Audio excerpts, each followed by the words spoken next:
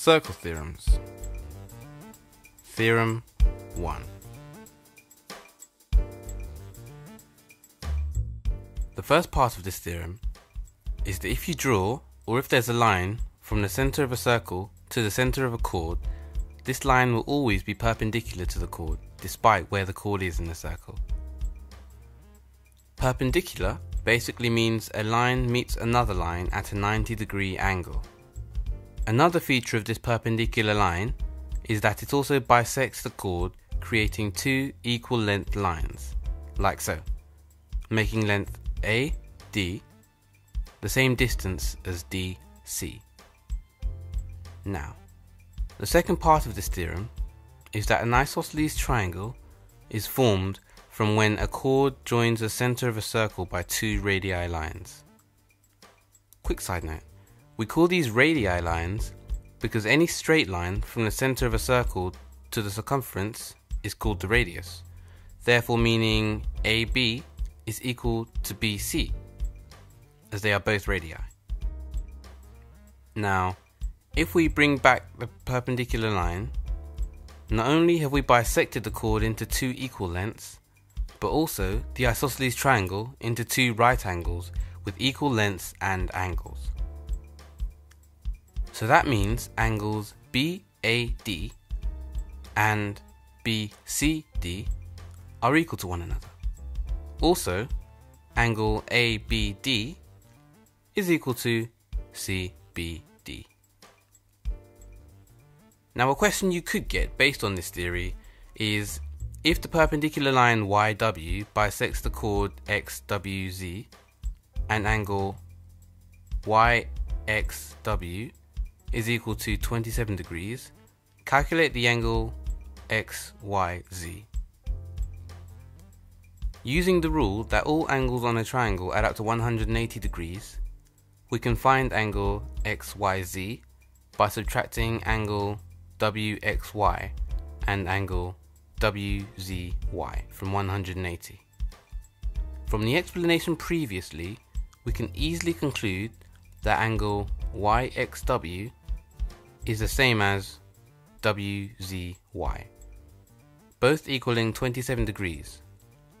Therefore, angle XYZ is 180 minus the total of 27 plus 27, which is 126 degrees.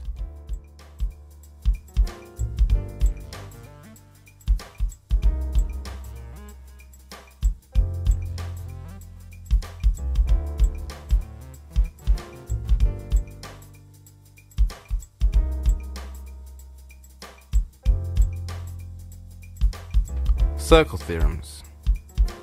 Theorem 2.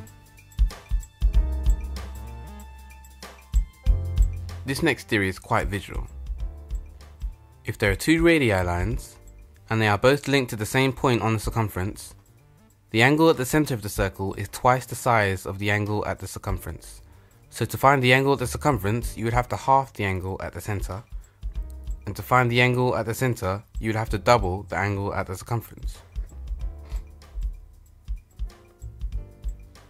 This works even if the point at the circumference moves around the circle, as long as points A and B are stationary. The angle at the circumference will always be half the size of the angle at the center, regardless where the point of the circumference is, and the angle at the center will always be twice the size of the angle at the circumference. For this theorem, either an arrowhead or double triangle shape is always formed. For example, what is angle ACB if angle ADB is equal to 22 degrees? Since we know the angle at the circumference will always be half the size of the circle, angle ACB will equal 22 times 2, which is 44 degrees. If the point of the circumference were moved here instead, would the angles change? The answer is no. It will stay the same. The only time when this theorem doesn't work is when the point at the circumference goes beyond the two radii line points, no longer forming an arrowhead or double triangle, but a quadrilateral. When that happens, the angle at the circumference isn't equal to half the angle at the centre. To find this angle, we would have to use another theorem. We cover this in theorem number 4.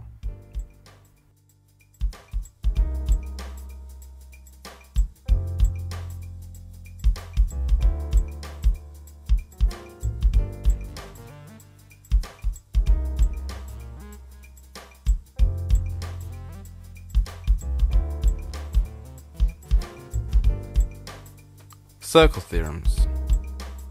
Theorem 3.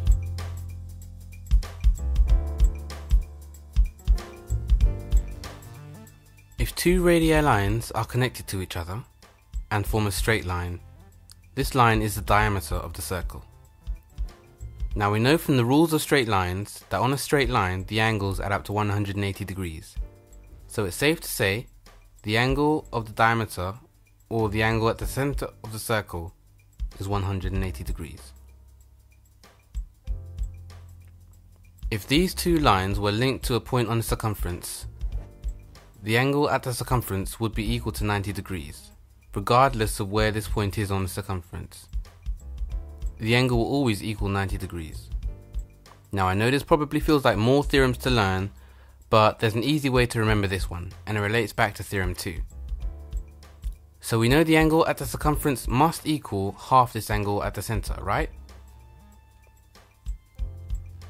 The angle at the circumference is 90 degrees, so the angle at the center must equal double the size of the angle at the circumference.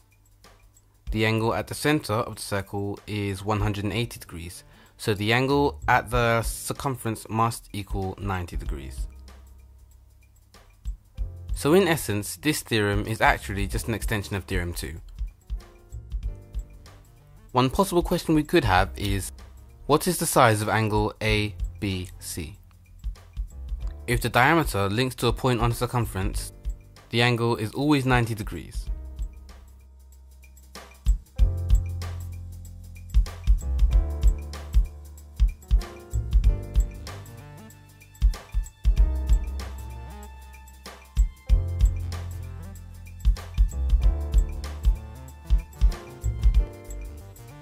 Circle theorems. Theorem 4. The opposite angles of the cyclic quadrilateral add up to 180 degrees. It doesn't matter where the corners of the quadrilateral are on the circumference, as long as they are all on the circumference and don't cross each other.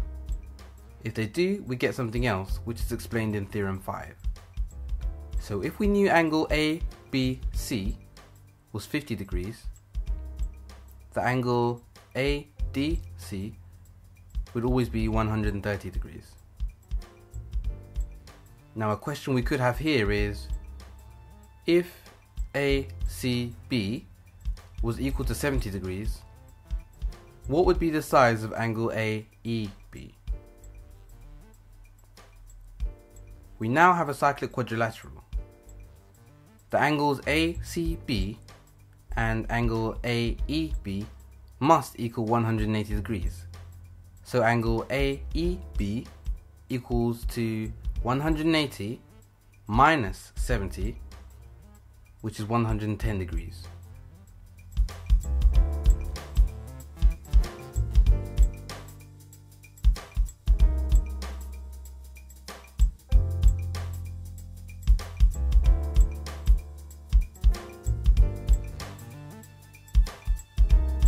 If you like this series, be sure to comment, like and subscribe to be kept updated on new and in-depth videos, and most importantly, share. I mean, what's the point of knowledge if you can't share it, right? And if we can make some people not give up on maths because of these videos, then our job is done. Don't see a topic you need help with? Suggest topics in the comment section below.